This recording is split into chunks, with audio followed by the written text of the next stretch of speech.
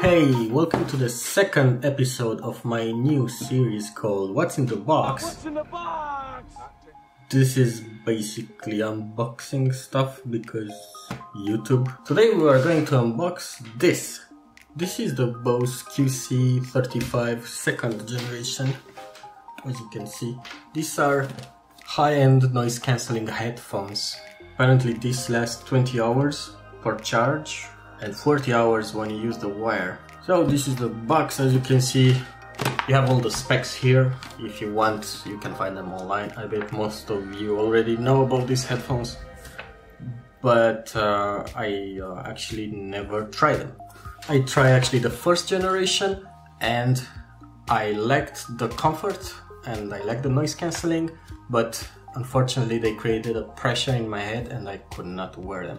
I will give those a try since you all know what happened to my Sony's MDR 1000X. Click on the video there if you don't.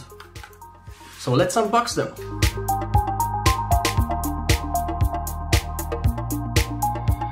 And this slides.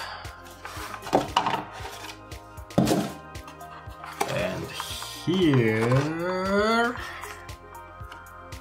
we have the headphones. And some candy. Nice. This is some paper, which I will probably not read. And this is the manual, which I will not read. They come in a very nice case. Actually, I like it more than the one used for the Sony's. It's actually it's a bit smaller, so it's better for traveling. They both have this pouch behind, which you'll never use. Well, let's see what's inside. And ta-da! Oh, they are very nicely packed. You have here the 3.5mm cable. And this is the micro USB charger. Well, it's even smaller than the ones used by the Sony. And still it's micro USB, no USB Type-C here, because hey, why not? And some pieces of foam to protect the headphones. And that's pretty much it. These are the headphones. There is no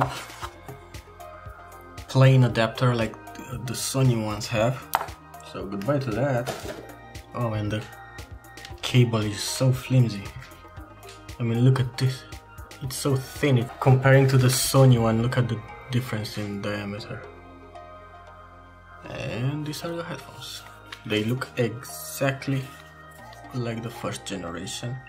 You have here the charging port. This is where you plug in the headphones.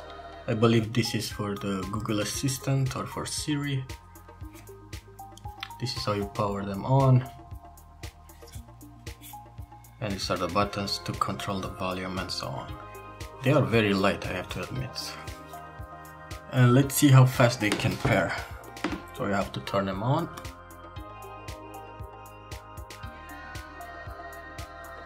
Oh look, they already appear here. And you have to click on them. And they are connected. You have a battery indicator here. And of course they also come with the app. They are very nice quality and they're very light. Here they have this Alcantara type of fabric and artificial leather. And even if they are all plastic, they look quite nice. And the cushion, it's very soft. And even the leather here is very soft. And the Bose logo looks metallic and shiny. As you can see, they have a lot of microphones around for noise detection. And let's see how they sound. Let's see with my ears.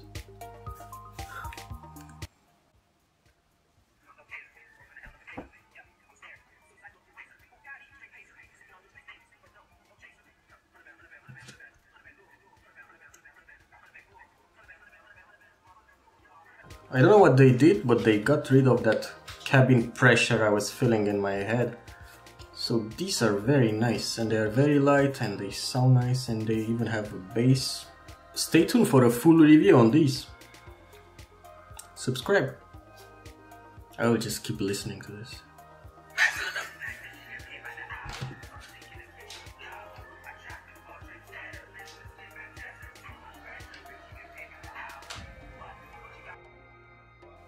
These are high-end, oops, not anymore,